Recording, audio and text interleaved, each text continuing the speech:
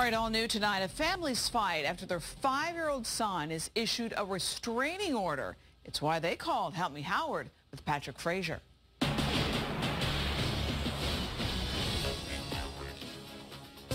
The Delaney's love children.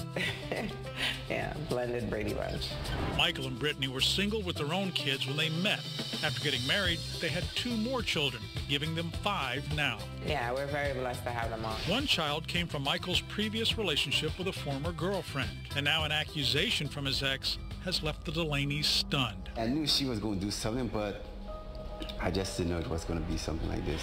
Michael says his ex is not happy that he has shared custody of their son and called DCF, claiming when her 3-year-old son came for a visit at the Delaneys, he was being sexually abused by Brittany's 5-year-old son. You're saying that a 5-year-old and a 2-year-old is having a sexual situation? The police then showed up. They basically said they had a restraining order against my 5-year-old son. First, I was just in shock. I started crying, just to know that my son is being attacked. The temporary restraining order has been extended and in effect now for 8 months. I'm hurt. I'm disappointed in the legal system. It's just preposterous that a 5-year-old could have a restraining order. DCF did come in to determine if the ex's claims were true. They came in, they investigated all of our kids. There was nothing to hide. We were fine with it. The report turned out great. In addition to the accusations against the 5-year-old, Michael's ex also accused him of slamming their 3-year-old against a tree. All allegations are all lies. But Michael and Brittany say the accusations had the effect the ex wanted. Michael's 3-year-old son cannot come to be with the rest of their family anymore. She's using the restraining order to keep my husband and my family, apart. A 5-year-old, of course, has no idea what a restraining order is about. All he knows is he can't see his stepbrother. I missed you, and I wish you can come back. Well, Howard, can a 5-year-old be involved in a restraining order?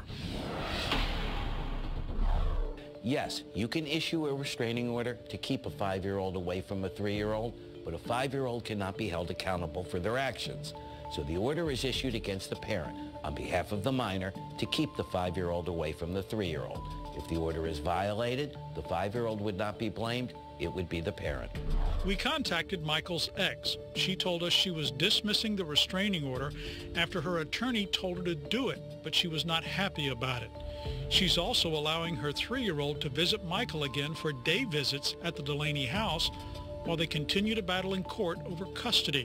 When we told her the Delaney said she made up the claims about the 5-year-old to get full custody of the 3-year-old, she said that's absolutely not true. No one would do that to their children. My son is left with this on his record. So am I, because he's a minor. So this was filed under my name as well. Fighting to defend the 5-year-old has cost the Delaneys emotionally and financially. We've refinanced our home because we cannot even afford to pay for the attorney's fees, but we had no choice because we have to fight for our kids.